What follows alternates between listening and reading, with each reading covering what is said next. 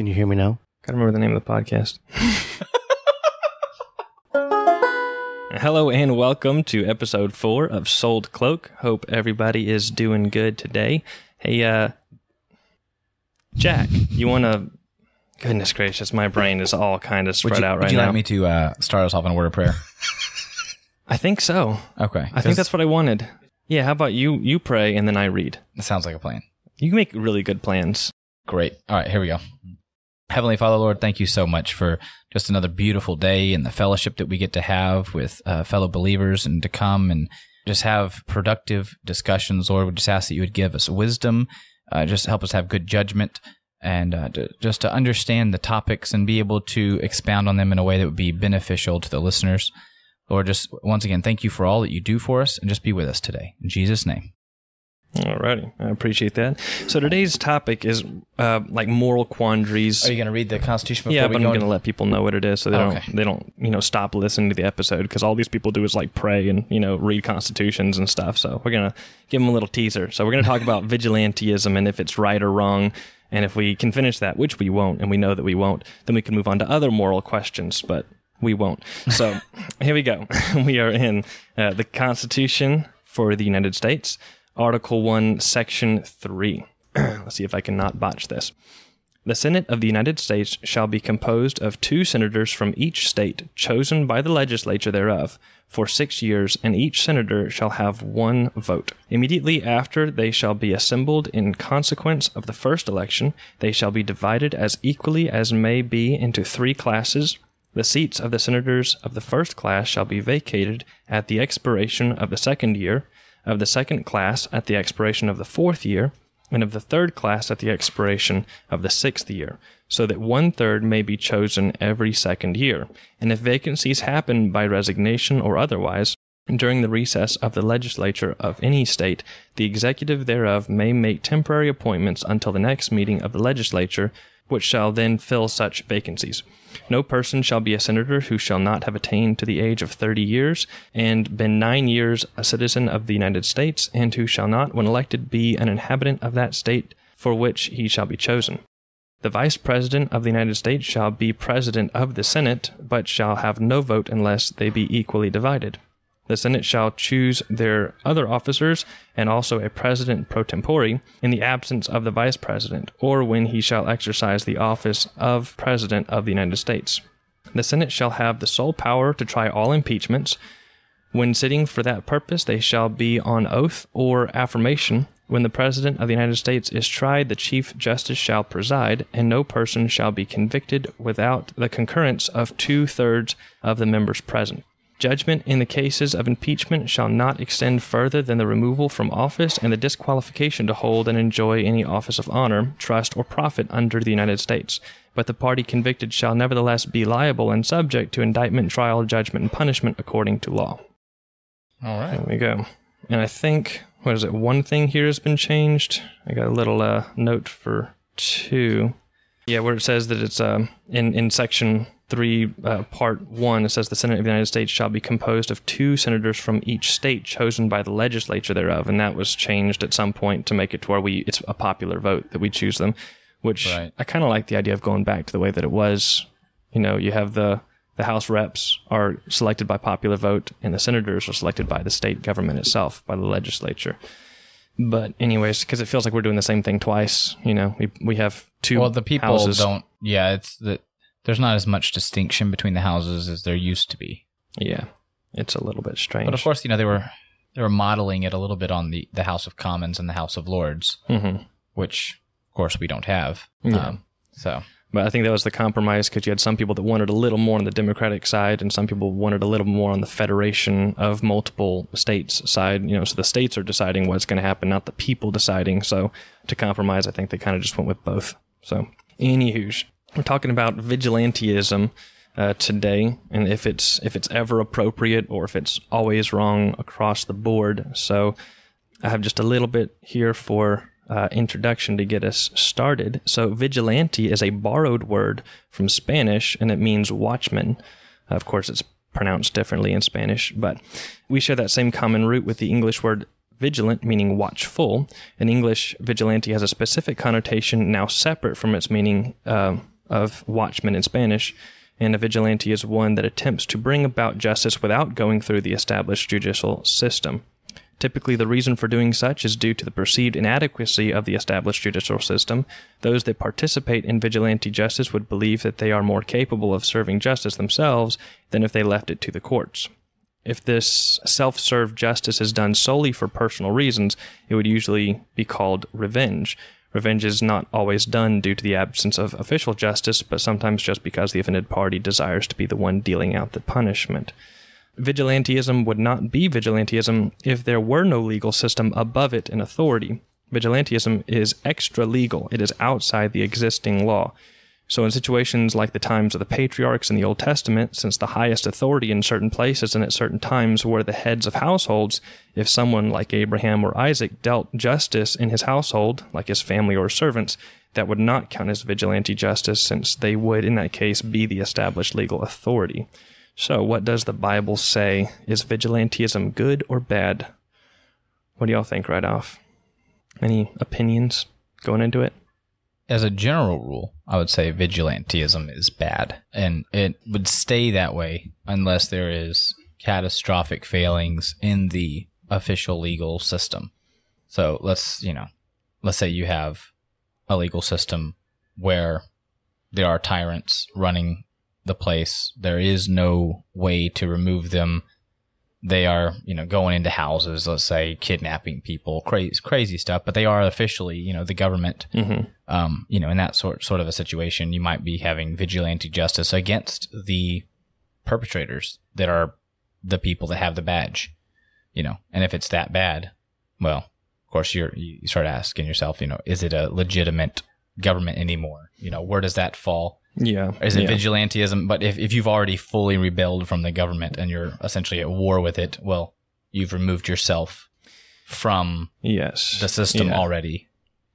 And that's a little bit of that's my opinion. Area. If you are in a situation where the established justice is so poor that it's not even worth dealing with, or maybe it's even dangerous, you don't want to get them involved because they'll just mess it up further, then you really just need a new justice system. You don't need to be going aside your justice system and keeping it the way that it is. You need to have a revolution or an independence or whatever it is you need to get a better system, or just a redress of grievances. That should be your first attempt to get a good judicial system, Yeah. I think that's on the list of grievances for the U.S. Declaration of Independence, that we weren't getting proper justice. There was multiple issues. And we can see in our first 10 amendments, the Bill of Rights, that there's multiple issues there dealing with justice, making sure that it's going to be fair, because we were dealing with justice that wasn't fair. So, yeah. What do y'all think on the other side of the table? I would agree that biblically, and I think we covered this in a previous episode, if you have a good government in place that's doing its job, there's not going to be a need for that. Mm-hmm. And like when we covered capital punishment, yes, when you have a good, fair, and righteous government in place, then it's okay for them to have that recourse. But when you have a failed government or a corrupt government, a government that, like what we're seeing right now, where people who have really committed no violence against other people, mm-hmm. And yet they are being dealt much heavier sentences than rapists and murderers, then we have a failed judicial system. Mm-hmm. And so in that context, you are going to cause much disharmony among the people, and especially those who were victimized by the crime, and they see no real punishment, or they see that, he was kind of punished, but it was more just a slap on the wrist. The punishment does not equal the crime. And so we have a situation where we have crimes that are getting much more punishment than they deserve, mm-hmm. and crimes that are getting much less punishment than they deserve. One would almost think that it's a concerted effort to incite rebellion. Right, because in this situation we're talking about is generally the victims of the crimes that are not being punished are also the same general group of people who are being punished above and beyond for their perceived crimes. So you get the same person a lot of times sitting at their house thinking, oh, someone burns down my store and, nothing happens. But I show up to protest that happening, and now I've been hunted down, used phone records illegally, and now I'm in a jail cell for 2.5 years and haven't gotten a trial yet. Or your friend is that person, and you're sitting there. So that you're getting it from both sides. It seems like. Yeah. So I was trying to think of some examples of this in a biblical situation, and I have 2 examples here of what I think would be like a vigilante justice type situation, and then one as a contrast that would be different than the 2. So the first one is when Simeon and Levi kill Shechem and all the men of Shechem after he either rapes or seduces their sister Dinah. So in that situation, you have, and that's in Genesis chapter 34. So Dinah goes out and somehow ends up with Shechem. He wants to marry her, and then he goes and talks to Jacob and his sons. Jacob kind of doesn't really say anything and doesn't really do anything, and then his sons get really upset knowing what happened to their sister, and all of the sons, it looks like, made this deal with him. Hey, if all the men of the city get circumcised, then we'll let you marry our sister. And they're like, well, okay. So then they all go and get circumcised. And then just Simeon and Levi on the 3rd day, when they're all sore and bent over and just in their beds groaning, they go in there and just kill all the men. And they kidnap the women and the children as like servants or whatever, and just take all the stuff and just totally pillage the place. And you're like, well, that seems like it's a little bit of overkill. Like, I understand they were upset, and I know, like, something's got to be done, but it looked like their dad didn't do anything about it, and he would be the legal authority in that circumstance, and they took it into their own hands. Jacob was very unhappy with them, because for a very dumb reason, it looked like. He's like, now you're going to make me unpopular around all the other people, and, they're going to want to go to war with me. It's like, that was your daughter? Okay, whatever, But, and then later, whenever he's giving his blessings to his sons, Jacob, in Genesis 49, he singles out Simeon and Levi for being like, well, he didn't have nice words for them. So it looked like he always disapproved of it. But it never really says if what God said about it or thought about it. Was Jacob in the wrong for not doing anything? Were those 2 in the wrong for what they did? But well, I think we do have God's thoughts on it in that Judah was supposed to be, Judah was the 4th born. Yeah. Reuben was the firstborn, and then came Simeon and Levi, and yet God chose to bring the line of the Messiah through Judah. And Reuben had sinned grievously, and Simeon and Levi had done this sin that was grievous. Mm-hmm. And so that line for the Messiah went down to the 4th born. So you're thinking definitely on this instance they did the wrong thing, but you think also that Jacob did the wrong thing. I don't know that they. Well, yeah, but I'm just saying, when God was looking to bring the Messiah, He brought it through the line of Judah, not through Reuben, not through Simeon, not through Levi. Right. Yeah. I know in Chronicles, I think it's First Chronicles, it's whenever it's giving the lineage, it has a little like note in there of it's talking about Reuben. It was saying that even though Reuben was the firstborn, he wasn't given the birthright. The birthright went to Judah. But I don't think that I don't know if it specified why it wasn't given to Simeon and Levi. But it seems pretty obvious from Genesis 49 that they were bad people and they didn't need it. That's why you have 12 sons. If you have the first 3 are awful. I mean, Judah wasn't even a good guy. He just wasn't as bad as the others. Right. Yeah. Judah had his own issues. Yeah, a lot. Yeah. He was not a great. His issues were not as egregious as the others. Yeah. So I mean that I wonder what should have happened in that circumstance. So let's just say it makes it a little bit simpler. Dinah gets raped, and obviously, all the brothers are upset about it, and they look to Jacob. Jacob doesn't do anything. Like, what should be done in that circumstance? Well, I think, the one who was guilty should have been punished, rather than all of the men of that city, and they took their vengeance out on everyone instead of just saying, literally, okay, we're going to go get the one guy that really messed this up. And so maybe that's why. So they could have ganged him in the field whenever they came to talk to him. He probably had servants there to protect him, but 12 on 1. Well, 12 on 2 because Shechem's dad was with him. So I don't know. Just say. They could have got him. But yeah, I think it's definitely overkill what they did. I mean, if they should have done anything, like you said, it should have just been to Shechem. Right. And the fact that they used deceit. Right. They lied. I think that's they were deceptive, and then they came in the midst of that advantage and exercised excess judgment. Right. So if they would have showed up to the town and said, send him out, this is what he did, and we're going to kill him. And then the town said, no, we're going to protect him. And then they said, all right, well, we're coming in. And then whoever gets in the way gets killed. Then at least it'd be straightforward and honest. It'd have been straightforward and honest. And if they ended up killing the whole town to get to him, then, that was their decision. That's that they not made. right. I mean, okay, so just because the king's son wants to marry some guy, some girl, you got to get your... that's already that's not fair, and then to get killed for it and have your women and children stolen. That's just not right. It is excessive. So so I would agree. I don't think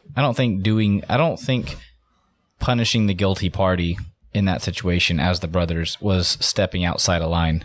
Yeah, but slaughtering people after lying, it definitely was. Yeah. You got any thoughts, Hammond? Oh, we haven't introduced Hammond. He's another member of this most prestigious podcast. I would agree that maybe that was a little bit of a, I don't know the proper term, maybe more of an excessive approach. Excessive approach. Yeah. I would agree. Instead of attacking the entire, going after that entire party, going after the one guy that did the crime, did the problem. That would make sense. Go after him. But the way they went about it, there are definitely some issues. But you got to think also on a tactical thought process. That was really an effective maneuver. Yeah, it was. It was clever. I mean, that was clever. They were never accused of being unintelligent. It was a lack of intelligence was not the problem. No, they were pretty smart doing that. But no, I would agree that was intelligence. That's just so wrong. Effectiveness. Yeah, no. Who's ever fallen for something like that? That's rough.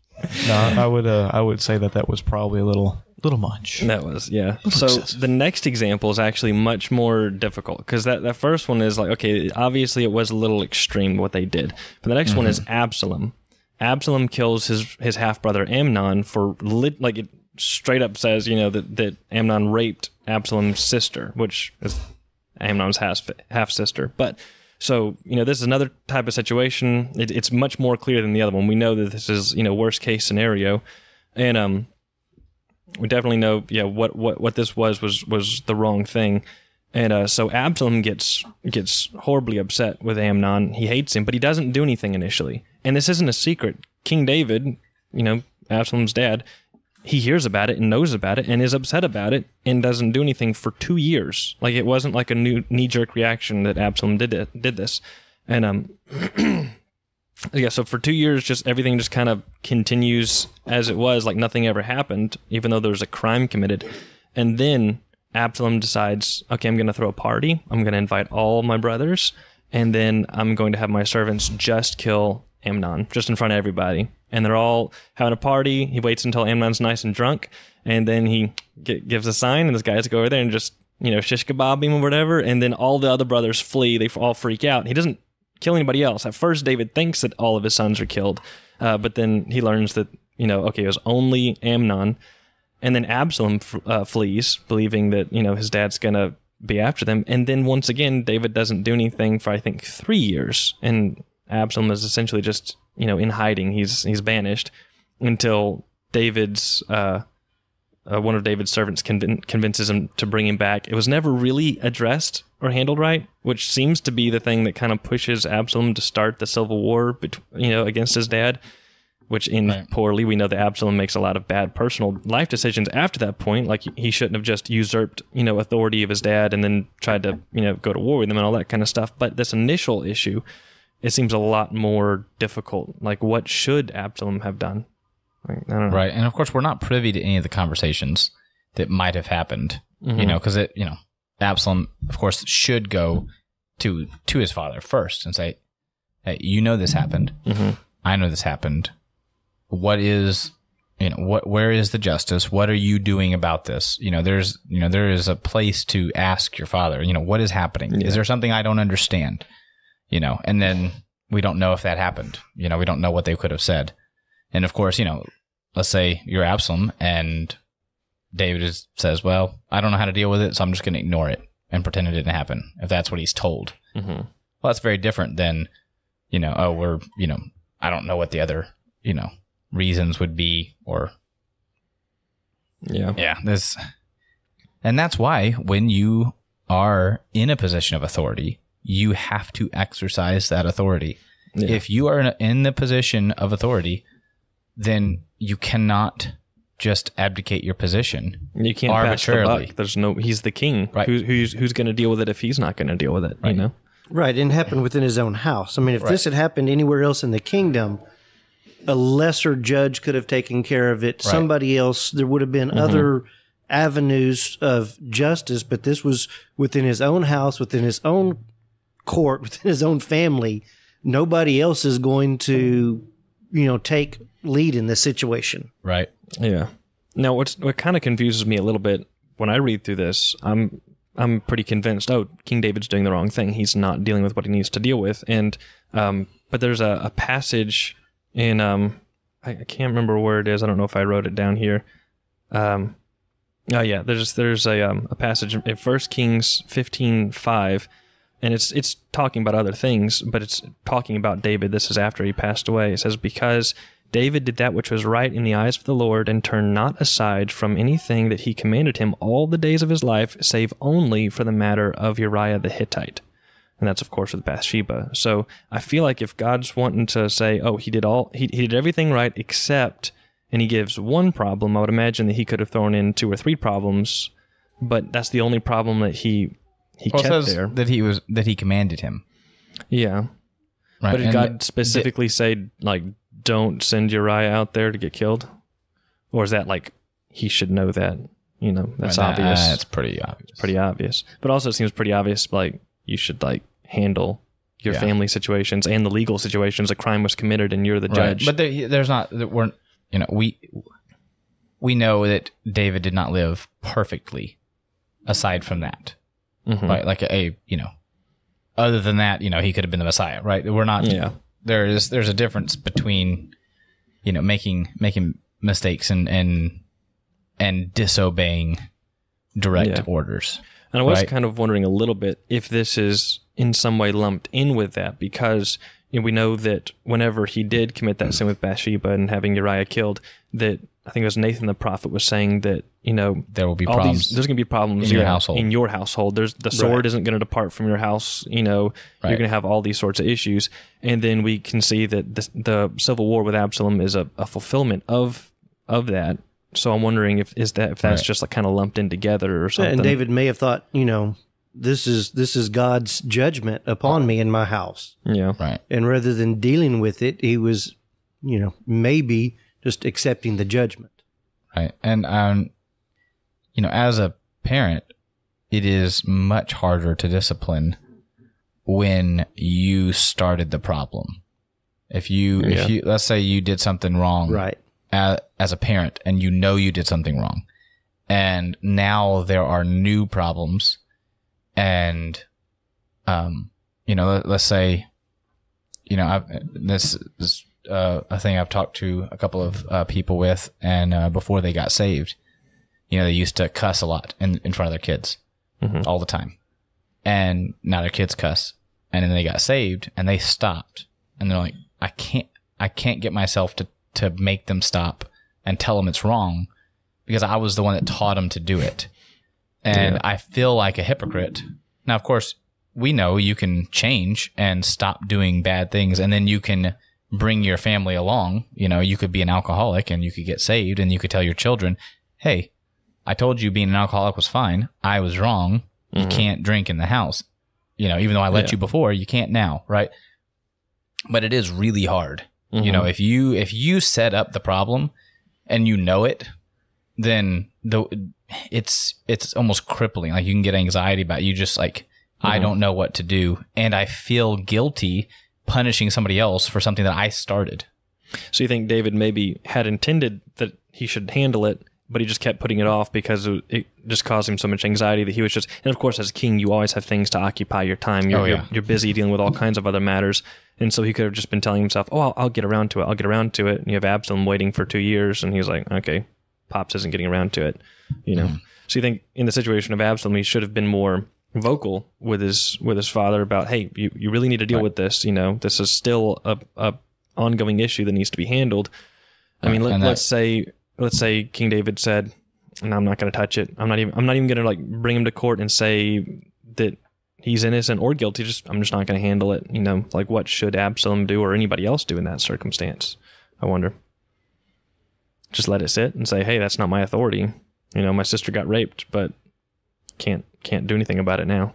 I don't know, but I mean, it's almost as though Absalom even waited too long, right, to deal with it. Like he should have went and talked to his dad, like today. It happened today. You are gonna deal with it, right, Pops? Right. Right. Yeah. And it's 2 years. Mm-hmm. That's quite a long time to finally realize, okay, nothing's going to happen. I'm going to exact justice. Right. Yeah. Yeah. And he definitely later on in the story shows that he is very presumptuous. He will do what he wants to do. Like after he came back, I think it was one of the servant of David's, he convinced David to bring him back. So Absalom was sitting there in his house for like 3 years, and his dad never asks him to come to the palace or lets him come to the palace and to see him. And so he just sits there, and then he's trying to get in contact with that guy, and he keeps sending his servants over there, hey, ask that guy to come and talk with me. And the guy keeps saying no. And then he just goes and sets his field on fire because they're next door neighbors or something like that. He's like, just set his wheat on fire. That'll get his attention. And then the guy comes, what are you doing? I just want to talk to you. Absalom was not a good person in that sense. Like he was presumptuous, so he would just take something onto himself, which of course makes sense that this is what he did, because I feel like doing vigilantism is very presumptuous. It's, I'm going to do this. I'm not waiting on anybody else I'm going to step in. So. Right. But so the big question we're going to ask, though, is in this, is there ever a time when it is the right thing to do? Is it the right thing to do to step in and take authority when it's not yours? Because we've talked about, let's say the government is totally failing to do something, and you are removing yourself from under their authority. You're going to say, I am vocally, physically, I'm separating myself. I no longer adhere to the laws of this land. I'm making my own land, and these are the reasons why. I'm stating them in the open. Right. And then now you're not under their authority anymore. Yeah. Now maybe they can physically force you to be, right? And maybe you can be conquered, but morally you're no longer under that authority. And that would be rebellion, which sometimes is the right thing to do. But if you're not going to rebel, because the only way you can have vigilantism is if you are taking on authority to punish criminals while still being under the authority of another entity. So that's the question we have to ask ourselves. Is that ever the right thing? Because there's definitely the time to step up and say, okay, no further. This is ridiculous. But that in and of itself precludes vigilante justice. Yeah. Well, what do you think? I think that there may be times where it is right or wrong. There's times where it's probably necessary, because especially if your government's corrupt and they're not doing anything, there's judicial issues. If they're not doing their job, and you're seeing things like we're seeing today, someone can walk into Walmart and steal what's the limit, like $1,000 worth of stuff over in California. They won't in Cali. There's under 900. It's got to be under 900. There's multiple states now under $900, and they're not. You can't touch them. If you touch them, then you go to jail. Right, and that's insane. Right. Yeah. Someone's stealing stuff from somebody else, and you intervene, and you're punished. That's insane. Yeah. So I mean, right or wrong, there are times where it's necessary, but I mean, just don't get caught. Yeah. Just don't get caught. That's all there is to it. So let's do a thought experiment on a time that this would be, acceptable. Now, of course, I thought about it, didn't have to do anything, but with the Kyle Rittenhouse situation, even the police in his home state almost didn't allow the extradition, for him to go under trial. They kept him for a couple of days, because he turned himself in his home state. He lives right on the border, right? Because there's hold on, which states were involved? Yeah, is it like Wisconsin and Michigan or something? I don't know which ones. He lived like 10 minutes from the city where this happened. Did you say Kyle Reichman? Kyle Rittenhouse. Kyle Rittenhouse. I'm not familiar with that. Oh, wow. I'm not. Okay. That was an event that happened during the Black Lives Matter riots. Yeah, in BLM riots of 2020, like during the summer, there was some riot going on. Is it Waukesha? No, Kenosha. Kenosha, Wisconsin. Yeah, Waukesha happened afterwards. Yeah, Kenosha, Wisconsin. So this kid, I think he was 17 or something like that 17 years at old. the time. He didn't live in that town, but he worked. He worked in that town. His place of business that he was a lifeguard.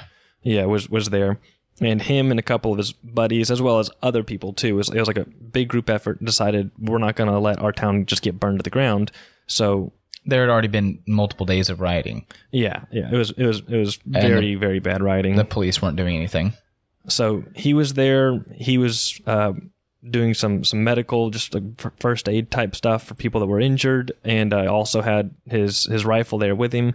And at one point, he was trying to stop people from pushing a lit dumpster towards a gas station, I believe. Yes. They were rolling a gas station, burning. Yeah, they had a dumpster towards a gas station. Yeah. And they were also yelling, like, bring it to the fuel pumps. Like, they were trying to burn down a gas station. They were going to kill themselves. Right. You don't do that. Yeah, So he prevented that from happening. And so the rioters were targeting him, unbeknownst to him. They were mad at him for stopping the big fire that they were trying to create, because he went in and put the dumpster out with a fire extinguisher. So they started chasing him. Now, an interesting note that shouldn't be important, but I don't believe any of the people that were chasing him were black, and he was not black either. So it was like a BLM riot, but there's no B in the BLM part of that. And, for this event. Yeah, he's being chased, and of course he has a semi-automatic rifle. He could just shoot them as he's being chased, but he decides he's going to try to run away. As he's running, different people assault him in various different methods. One guy comes up behind him and hits him in the head with a skateboard, I believe. Big skateboard. Yeah. There's a guy that comes, I think, and kicks him at some point. And there's another person with a pistol, and whenever he's knocked down by one other person, I think this other person came up and aimed his pistol at him, and Kyle shot him. He ended up shooting 3 people that night. Right. He shot... there was 3 people. Rosenbaum was the first, and he was a convicted predator. Yeah. And all of them were felons. So that's very interesting. Yeah. And they had their guns illegally. Right. So so he was getting chased by a mob, ran into an area, looked like he was kind of stuck, couldn't get through. Someone fired a handgun at him. He turned around, and Rosenbaum was lunging for him. So he took a couple of shots, killed him instantly. And then he was he's trying to call 911. The mob starts chasing him again. He's running away towards the police. Someone hits him in the back of the head with a skateboard. He falls down. Someone kicks him. He shoots that person. They die immediately. And then a third person pulls a handgun and aims at his head. And while he's on the ground, he shoots his bicep off. And then he gets up, and then he gets to the police line. The police just wave him through. And then he tries to turn himself in. He's got his hands up. He's like, hey, I was involved in that. I need help. And they're like, just keep moving. They were a little too busy, dealing with the riot. So right. They just waved him past the police line, and told him to go home. So he drove home and then turned himself in to the local police at, in his hometown. Mm-hmm. Let him know. It's like, hey, this is what happened. I'm sure that there's going to be a trial. I've shot 3 people. Right. I've shot 3 people. One of them I know for sure is dead. And so then it became, a huge trial. But, they were wanting his blood. It looked like it was not going to be a fair trial. It really looked bad. It came down to it. Like, whenever they actually gave the verdict, nobody knew what the verdict was going to be. It was not clear, what direction it was going to go. Like, we knew that the jury was being affected. They were being stalked multiple times whenever they were being brought back to their they were being threatened by some groups. And he was being absolutely crucified by the media. Oh yeah, he was a horrible racist, which doesn't make sense because there's a white guy that shot white people, but he's racist. The media said that he shot black people. Yeah. It was very interesting. A lot of people believed that until the actual whose is that? It's not mine. That's yours. Ooh. Oh yeah, tons of people believed that it was black people had been shot by a white supremacist. Yeah.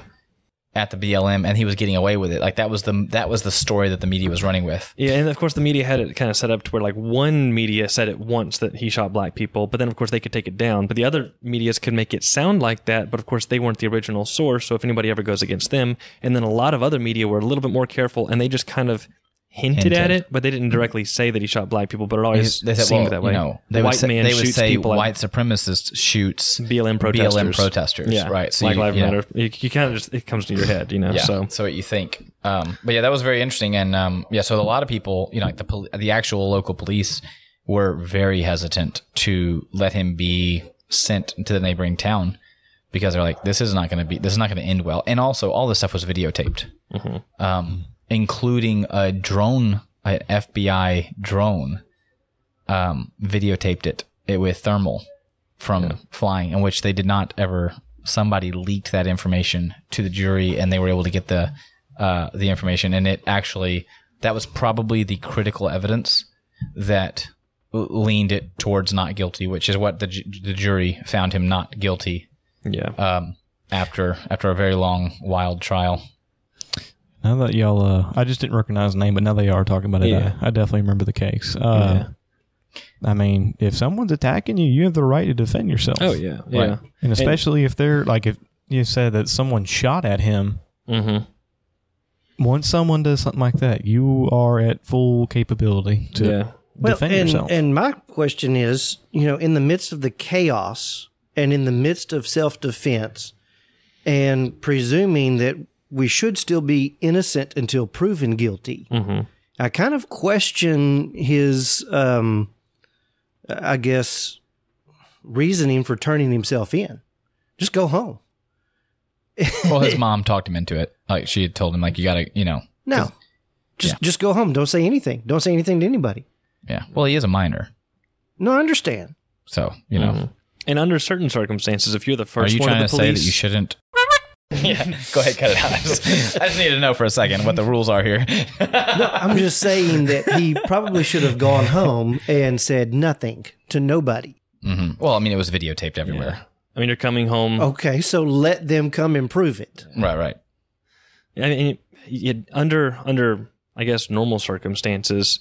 Of course, if you trust the authority, you trust the police and everything, then, generally it's better for you to go to the police first. You get your story in first and say, this is what I did. I did shoot my neighbor's dog. They might be calling you soon and complaining about it. I did it because of these reasons. And then when the neighbor calls, then it had its jaws wrapped around my leg when I did it. Right. Yeah. Here's the marks. So sometimes it's good to get there first and kind of defend yourself and say, hey, in case anybody freaks out, this is what I did. I admit to this, and it was for this reason, But of course, the whole anything you say can and will be used against you when you don't trust the authority and you know that they're out to get you. Well, and in his case, he was friends with the local police. He was planning on being in law enforcement, and he did a lot of those, the same things I did when I was young. That's what most anarchists do, right? They want to be in law enforcement. Oh yeah. He was an anarchist, right? Yeah, that's how he does things. But when I was before I joined the Guard. When even as a young teenager, I was doing work with the local police and the local Guard doing, fundraisers and drives and talking to them. And I was very interested in getting involved in those, entities and learning about it and, going to the CPR class. And, he had done those things with the local police. Yeah. And so, he felt a lot more comfortable with those people. It was like, hey, these guys know me. Mm-hmm. I know them. I know that they're honorable people, which of course it turned out to be, they almost didn't let him out. Right. Yeah. They got an extradition order and then they held on to him for a couple of days and like, hey, maybe we won't, it was touch and go there for a minute. Yeah. And, Yeah, so that's when when you're thinking about things like that. So, but the reason I was bringing this up to begin with is, in that scenario, I was thinking to myself, what do we do as a society? Let's say he gets convicted, right? We have video evidence. You can watch the whole thing from start to finish. So it was very interesting where there's not really an argument on the material that happened. Like what did the person do? It was all, what were you thinking? What did you perceive, right?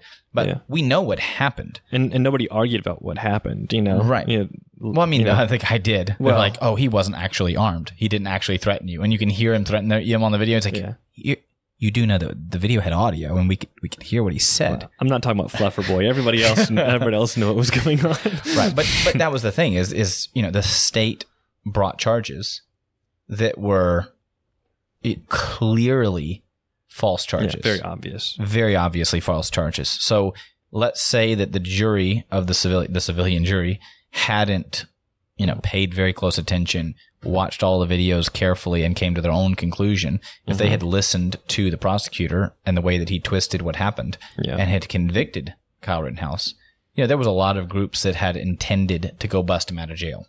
Yeah. Right? There was a big movement. That was a line in the sand a lot of people drew because a lot of people did. You have situations that are kind of like that, but a lot less clear, and it's a lot harder to draw a line in the sand.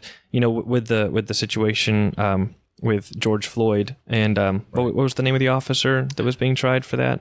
I can't remember right off. I don't remember off the top of my head. But with that trial, it was a lot of people were kind of up in arms and freaked out about it, on either side. But it was a little bit less clear. It wasn't so obvious. There's invisible chemical things going on. We don't know exactly. Have y'all seen the autopsy? It was just released. I did. No, I have not. Yeah. Wasn't there I forget the name of the drug, like fentanyl? Oh, yeah. He had more than one drug. The autopsy was released this past week, and he was so loaded that he was going to die. I mean, there's no way he was not going to die. But the autopsy said there was absolutely no trauma to the neck, no trauma to the head, no trauma to the esophagus. There was absolutely no trauma from the police officer. That it was all drug induced. Wasn't there?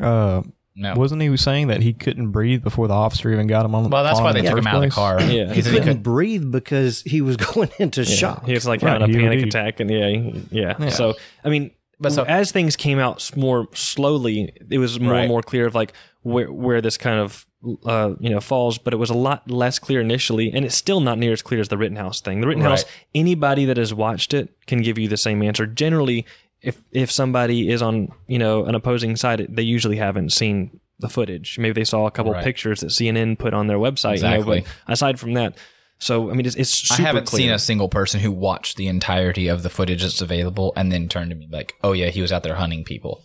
Yeah, right there. I haven't, and I have talked to quite a few people who thought that was the case. They're like, "Well, I don't know how he got off."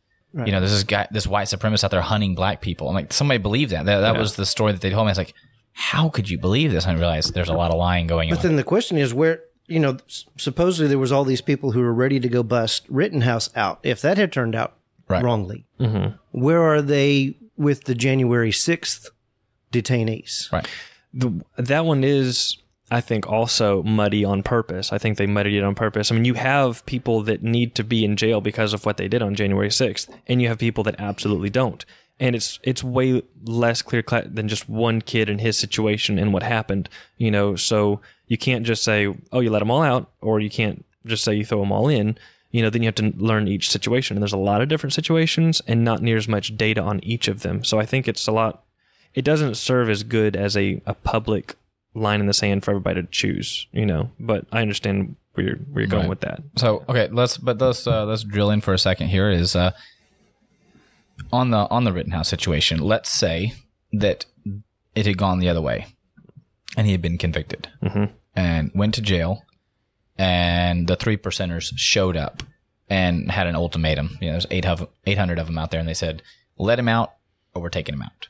Yeah. Right? Now, that would be vigilante justice, right? Yeah, they're subverting the justice system. We'd agree. That's not a rebellion against the state entirely. That's vigilante justice. And now, in that situation, with the facts of the case that we know, that we have video, this is a very clear-cut case.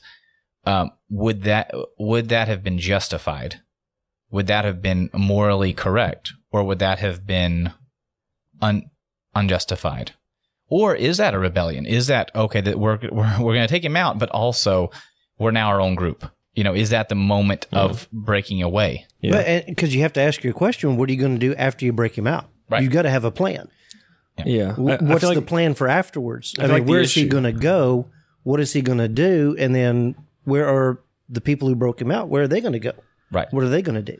Yeah, with just plain old vigilante, without moving on to rebellion, I think that is the issue. You're saying that the system isn't working, so we're going to ignore it, but then you're just going to go back to it again, like as if nothing ever happened. The police are still the police, the governor's still the governor, and we just carry on. And I think that's not healthy. I don't think that's the way it should work. My only thought of when it may be acceptable is some sort of interim period. You're like, well, we're not ready to create a new state right now, but also we have this issue right now, and we can't let this issue be not addressed. We will go ahead and figure out a way to get a redress of grievances, but in this interim period, we have to do vigilante justice. I'm not saying that that's the case. I'm saying that's the only thing that I'm partial to, I think, is if you have the intention to go ahead and replace your system, but what do you do in the meantime?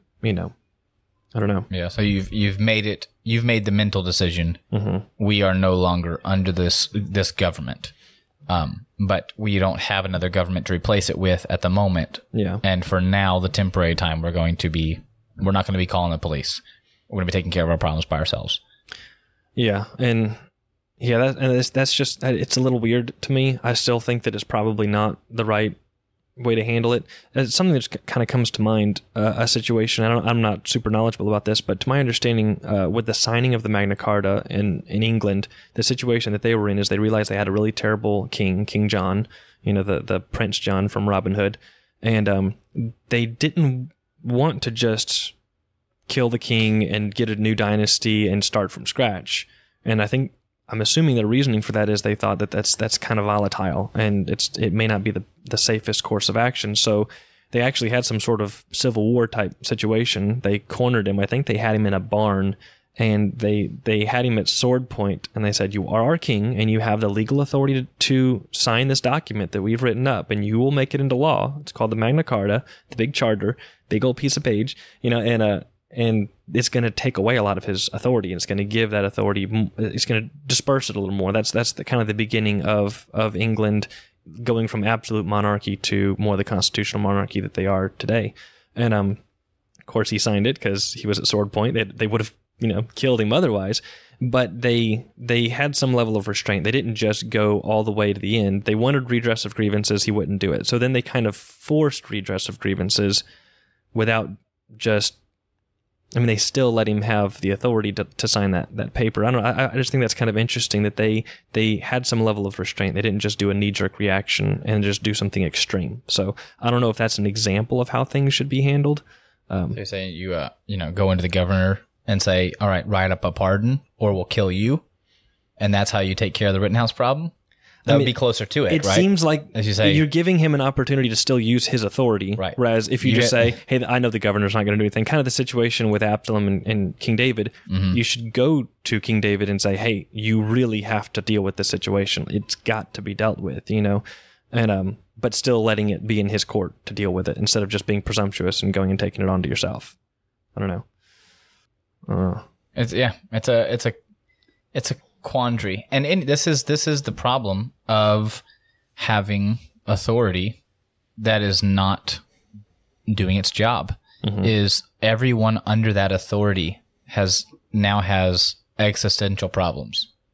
And same thing if you're a parent and you are not parenting in a godly manner, you're not making rules that are moral and just, you will cause huge stress on your children.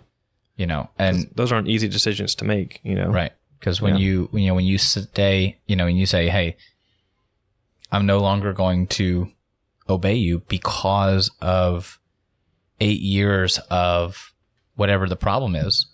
Well, it's a problem because you're supposed to be under authority, and going against that is generally wrong. But of course, when you are in the wrong as the authority, and it has been brought up to you, and you know you're in the wrong, and you're continuing to do it, right? You are causing huge problems. Yeah. Big questions that aren't easy to answer. Right. And it can be scary because you don't want to mess something like that up. You don't want to find yourself in some rebellion that you're not supposed to be in, you don't want to be the bad guy, so yeah. And that's why I think it's important for us to kind of know where we stand on it. And it's something that I definitely lean one direction, but I don't know if I know for sure, is it absolutely never okay to do vigilante justice? Or like Hammond said, is there a couple of situations that you'll find yourself in that maybe generally it's wrong, but in a handful of situations, it's the right thing to do,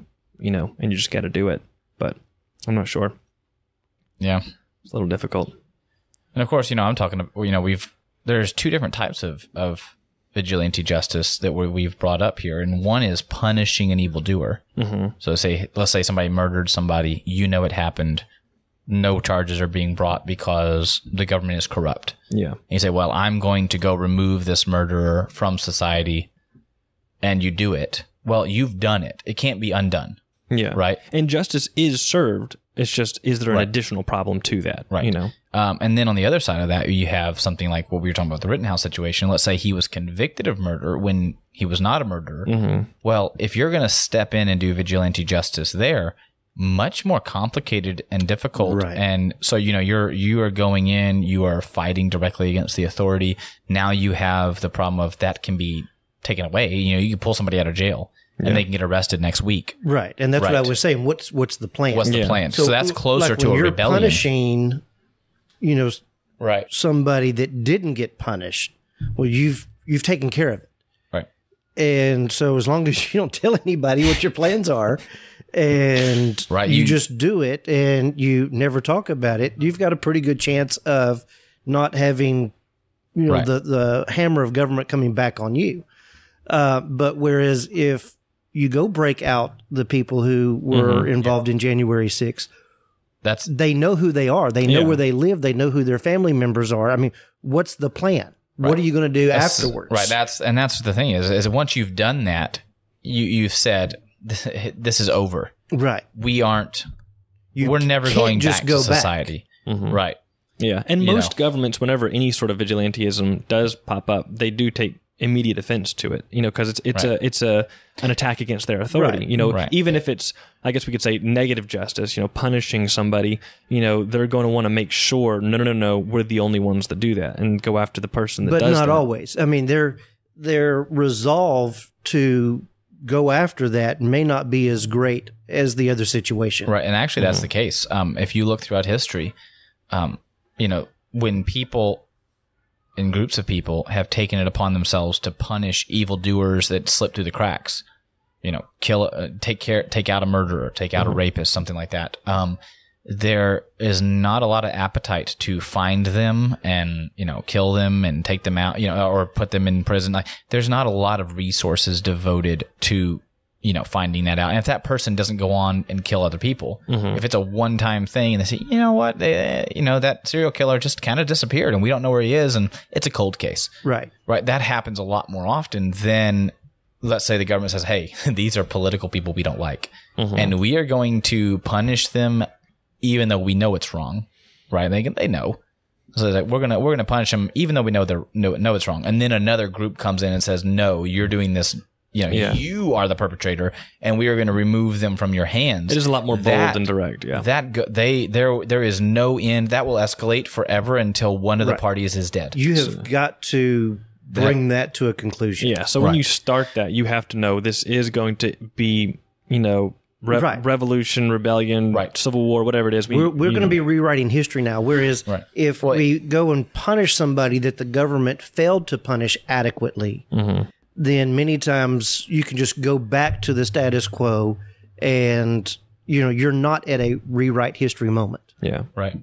Which, Ruby Ridge, those sorts of events, I don't know if y'all are familiar with. Very familiar. It's happened multiple times. We've had multiple times where, federal agents tried to. The massacre at Waco. Right. And, but even when the Fed steps down, BLM, whereas Bureau of Land Management, even when they back off because there's 400 people in a field telling them, if you take another step forward, we're going to shoot you, right? And then they back down. Well, quietly over the course of 5 years, all of these people, there has been a huge amount of these people have been assassinated. There was one guy who got shot driving through a toll booth by a high-powered rifle. Nobody knows what happened. There was never any investigation. Things happen. People get shot through the windshield with a high-powered rifle all the time, driving through a toll booth all the time. Every day. Right? And so this sounds familiar. Is this something that happened? Like, is that out west with somebody's land? Like they were trying to like just take his land or something like that. Yeah, there was a cattle grazing rights and water rights, and there's been other. This has happened in multiple states, multiple instances. There's 6 or 7 times where the government was overstepping their authority drastically, and the local community said, "No, we're just no. This we will fight." Right, we will stand together and fight. And the community came together, and they were heavily armed, and the government backed down. But what happens is slowly, these people get raided in the middle of the night, right? And them and their kids go to prison, and they disappear. Right, the government backs away, and then gives it a little bit of time. Wait till all the media goes down. They just begin to pick them off one at a time. Yeah, and that how do you fight against that? That's very hard. That's why they do that tactic. Right. Yeah.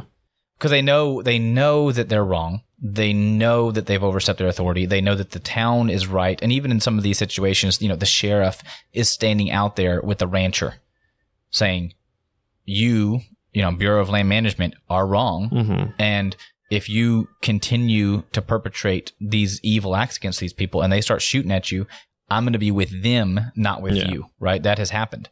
But so, that there isn't there's not. If they have a trial, if they arrest them and have a trial with their peers in their local town, they're going to be acquitted immediately. I mean, that's why they change venue. The people that would be on the jury are the people that have a rifle standing next to them, right? When the sheriff is at their house defending it from you, you're not going to. So then, of course, but then what is that? That's extra legal. They're not following the laws of the land. So what is that? When the government itself is the one doing it? Right. That's just corruption, right? Whenever it's perverting its own justice system, right? It has a justice system that it's supposed to be implementing. But when the government doesn't implement its own, so if you as a citizen step outside the justice system, it's vigilantism. Yeah. When the government itself steps outside of the justice system and does things, assassinations of citizens, right? Which has happened. Yeah, we'd usually. What do we call that? We normally call it corruption. Is that just kind of a catch-all? You could call it perverted justice, but right? Because corruption also has things like bribes and all kinds of other stuff that gets thrown into that bucket. But generally they all happen relatively simultaneously. If you have a corrupt country, it kind of just does them all. Takes out the people it doesn't like. It also pays off things or gets stuff. So so a little bit of a different way of asking this, and I ask this because of the way that people respond to certain things. We talked on the first episode about there's that man in Louisiana that shoots his son's molester in the head whenever that guy's being brought to justice. He hasn't been tried yet, but he's being brought into the state, getting off the plane. And I've noticed whenever I have showed people that video, generally people have like a kind of cheer type reaction because it's justice being served, and I think it feels like justice. Humans naturally have a desire to see justice. We hate it when we see an injustice, and we like it when it's like a relief whenever we see justice, and we know that guy had it coming to him. You know what I mean? So when it comes he was caught with the kid. Yeah.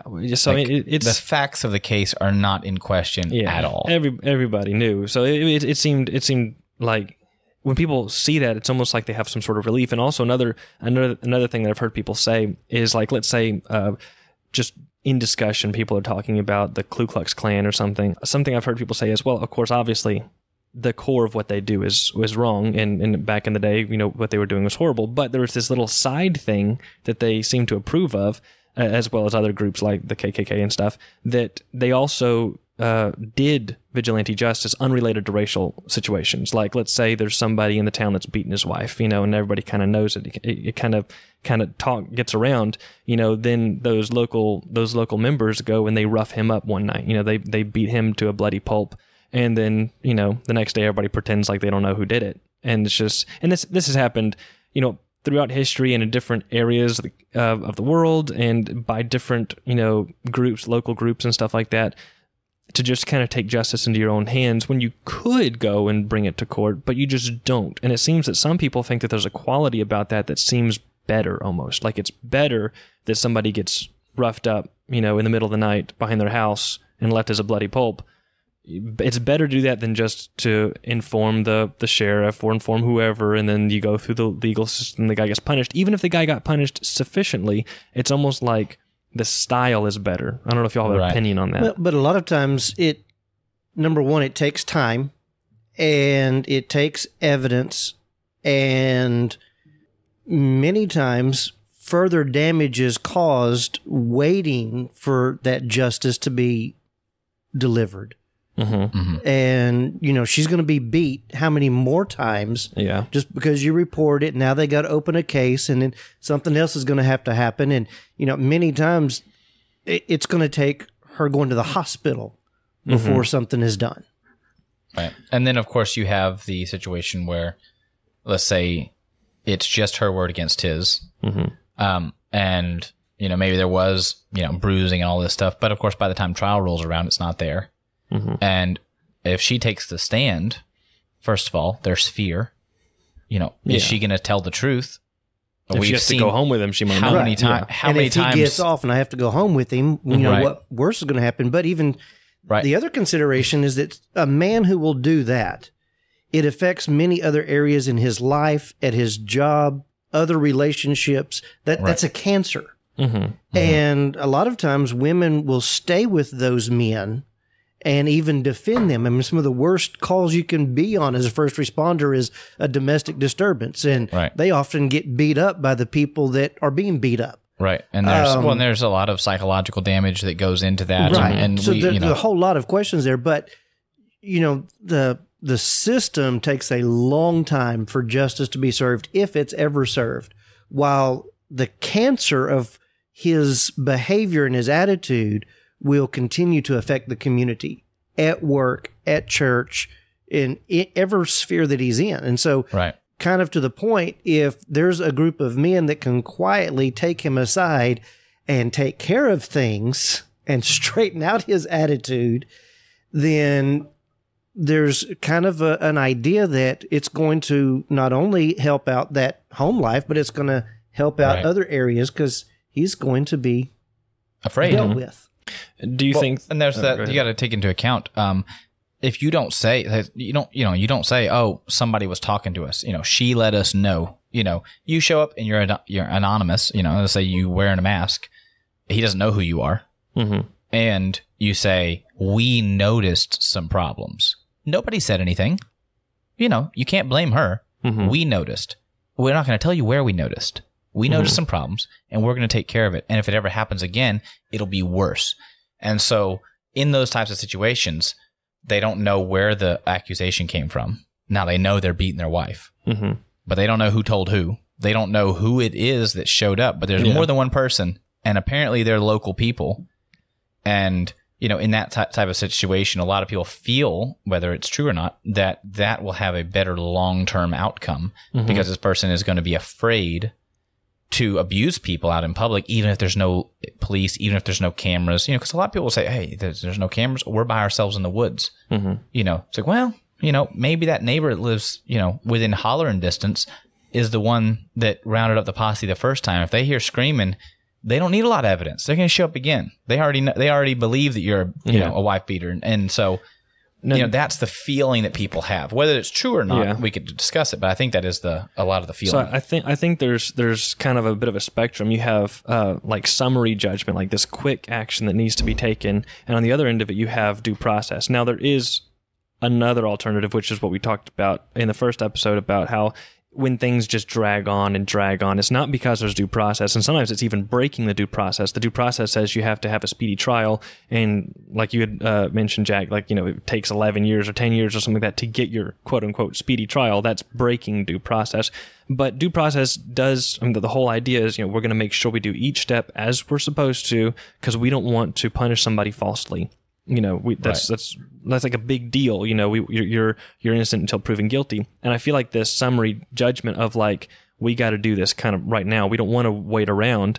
Like, where is the balance on there? Is there a line, or do we need to change our justice system to allow for certain types of summary judgment? So you can do something like, all right, for certain types of cases, you're not going to be able to codify that. Yeah. Well, it used to be like, hey, you're going to get caned in the square.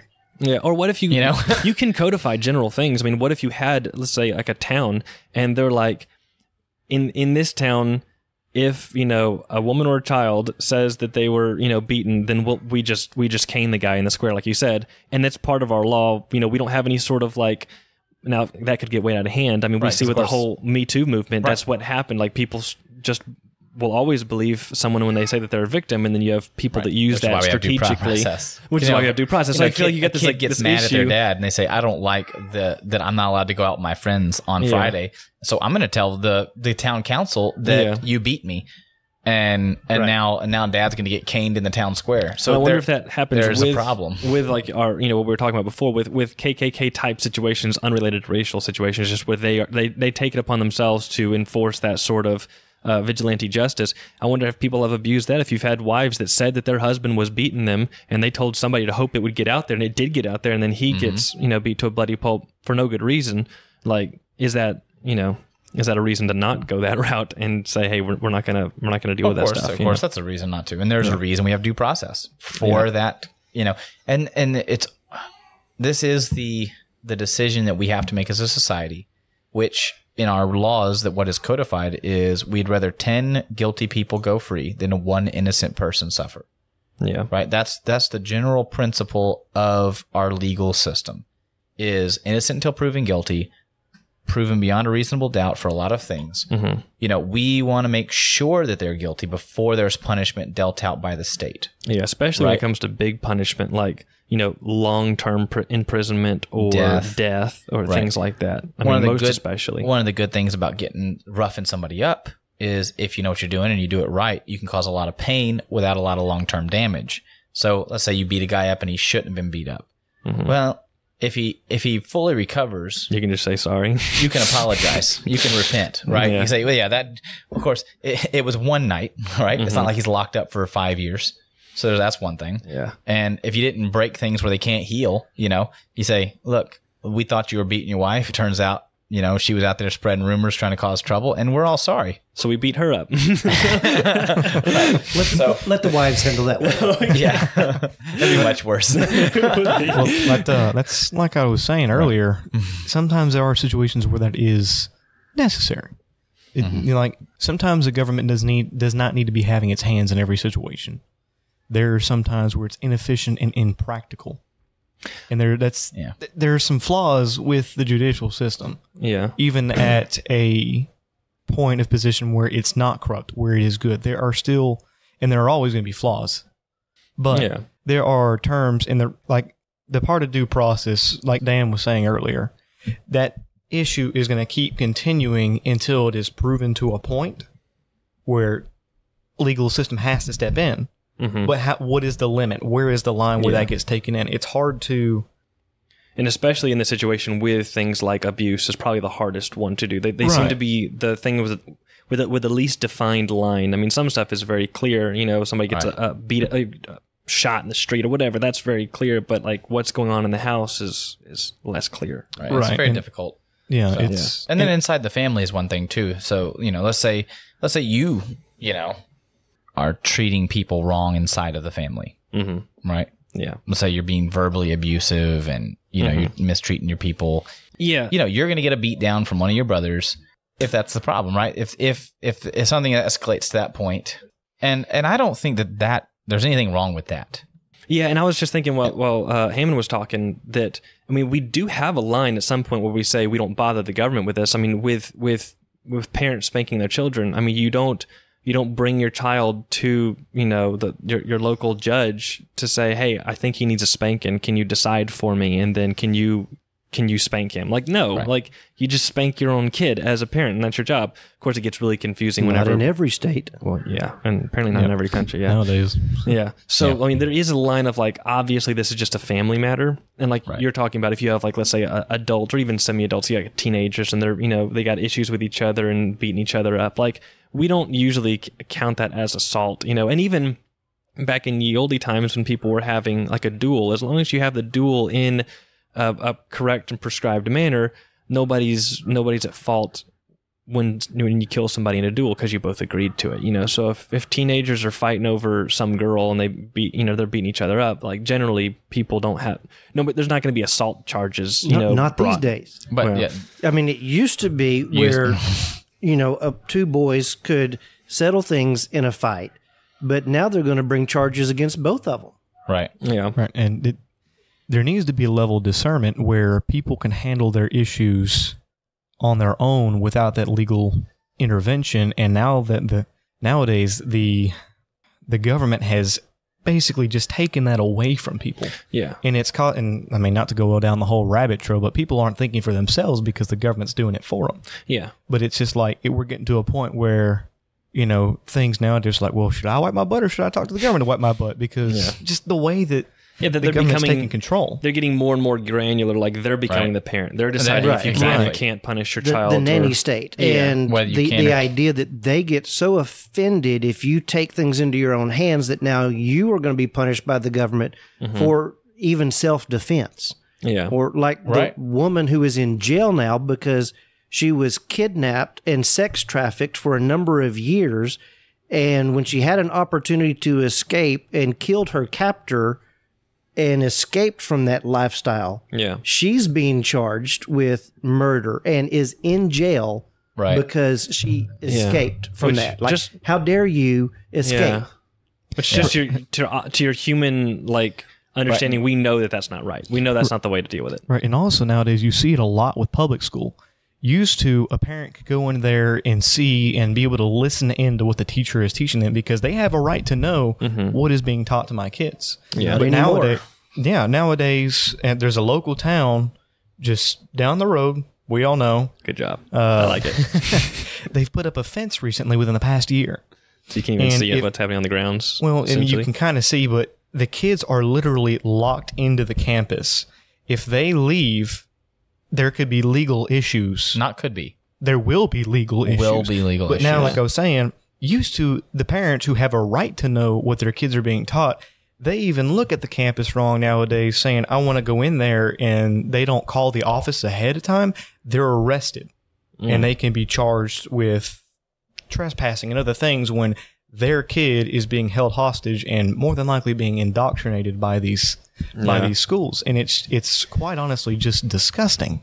Mm-hmm. So it seems like there's levels of crime and problems and levels of where you get it addressed. And I think even this is addressed partially in the Bible as well. I think in 1 Corinthians, whenever Paul is reaming them out for their many errors, and he was saying that these Christians are taking each other to law with their problems that they're having with each other instead of dealing with it in the church first. And of course, some things I feel like a church is not set up to handle. Like, okay, well, Billy, killed my wife. Like, well, that's not a church kind of situation. That's this is a legal situation. But when it comes to issues that people have with each other, they're just skipping to this next step of I'm gonna civil sue suit. them I'm gonna sue them in court over this issue that we have. When no. Like, you're a Christian, you should be able to handle that. You should be able to handle it one-on-one. And if you can't, there should be somebody wise and spiritual in your church, an elder that you can go to and say, hey, we're having this issue. Can you help us sort it out? And they can do that. And he was complaining that they don't do that, so it does look like there is, there's a kind of a size of an issue and then how it's supposed to be addressed. So if a child is acting up, well, the parent needs to discipline them. That's not a state issue. Maybe if two teenage boys are fighting over a girl, well, maybe they just need to tussle a little bit and bloody some lips, and they'll get over it and they can move on. And that's where it needs to be handled, but then where do you draw the line of physical assault and, that sort of thing? Theft. That's another thing, theft is, let's say somebody steals your truck and they live across town and you see the truck legally you're supposed to report it and, get the truck, have them show up, but then they don't. And, there's all these problems now. So, you get in and you grab your truck and you go. Right. And so, that has been happening more because, theft isn't prosecuted. And once again, is that vigilante justice, grabbing your own stuff back? I feel like that's not, because you're not really exacting a punishment on the person, or depends on the state you live in. It depends on the state. They would consider that vigilante. So so that's why we just gotta, tell them that your truck is less than $900, and you can walk off with it. Problem solved. Right. And but there is more and more appetite for vigilante justice because a lack of prosecution of crimes. I think a trend that we see, and we'll wrap this up pretty soon, but I think a trend that we see is government likes to bring things up higher in the levels. So right now we see that, city government doesn't handle most situations, and then you got to go up higher. If you actually have an issue with somebody, even if it's your next door neighbor, you're probably going to go to the county court if you're going to do some small claims type situation, and then, but whenever there's any sort of crime, it's usually state or federal. Like it seems that things are generally affecting the higher levels of government, and maybe that's been like a slow process of the higher levels absorbing the lower levels' responsibilities, and maybe people would feel better. We'd have that like local small town justice if the town itself, did something, and maybe it's not quite so refined and whatnot. And maybe it is a little bit crude, and maybe I think tarring and feathering people is like very dangerous and a way to kill people, because hot tar is really bad. But the concept of doing something a little bit crude like that, like tarring and feathering somebody because we know that this guy, did whatever, and we want to make an example of him in town, and everybody gets that satisfied feeling, and it's still following the legal system, because this is how we deal with stuff, legally speaking, and we don't have to go into the back alleys and beat somebody up to solve a problem. I don't know. I'm not big on vigilante justice. I don't know if y'all have noticed. Yeah. I understand. And, we have problems, just like, local town where things are stolen, things are reported, and zero effort taken to investigate, so people. We need to carve out our own little city and incorporate it, do it the right way. Yeah. And vote in a mayor, and vote in chief of police, and vote in the laws, and get back to Old Town. Yeah. Get back to Mayberry. Yeah. But your county will have something to say about it, and the state will have something to say about it. Yeah. And I guess one Why more. can't we just have some just basic justice without having to rebel? Why can't we have that? Why can't we're not bad people? Why can't we just follow the Constitution? Exactly. Yes. We're a very rebellious show. We like to start off with reading the law of the land, right, and reminiscing about the times when it was applied. Yeah, giving it the honor that it's due. Yeah, I mean we're not pro rebelliousness here. And there was a time when you could elect your way out of problems. You could vote things to happen the way you wanted them to. But I think we're beyond that. I don't believe that we can vote our way out of the mess we're in. We're pretty deep. I think this will be a topic for another podcast, maybe another episode. And that would be, I think what you should do is you start with your list. The first step on the redress of grievances, you should go about, even if it's formalities, even if it's I'm gonna write the president, ask him to do something, I'm gonna write my congressman, ask them to do something, and you already know that they're gonna say no. Maybe your president, your congressman, and you know that they're against this, but you're like, I'm just gonna do the formality and say that I did it, and actually go through the process and not just kind of skip to the end. But right. I don't know. Should we start the ball rolling on that? I've been thinking about it with this whole FBI thing. It's catastrophically bad. Because it's perfectly set up. It's easy to do it for redress of grievances, because you can say, well, that's under the president's purview. It's his job. He needs to handle it. So you can. I mean, they have a website and they take emails. So you can just send him an email and say, hey, could you please deal with this? He's not going to respond. You don't need him to. You did your job, and then you can ask the House to impeach him, and if they don't, you ask the court if they want to chime in, and they don't want to chime in, then you anyways, that's another episode. So anyways, I think that was a good discussion. It's some moral questions obviously are straightforward, but this is one that I've had a little bit more of a difficulty with. I lean on the side of I don't think vigilante justice is ever the right thing, but then I got those questions like you like Hammond is saying, just every once in a while you have a situation like I just don't exactly know how else to handle that, So, but the advice is, don't tell anyone before. This is terrible advice. Or after. People might take your advice. And you don't tell anybody. You make up in your own mind what you're going to do. You want to give any more advice to that? Like, I don't know, make sure that you're doing the right thing. Make sure you're doing the right thing, but do it. And then that's the end of it. Is this advice or is this just a thought you had? It's just a thought. Just a random thought. Just a random thought. You don't suggest anybody do this right now, right? Goodness gracious. Wow. Just don't tell anybody. I have a host of friends. on that lovely note, we'll peace out and see y'all later, folks. See y'all later.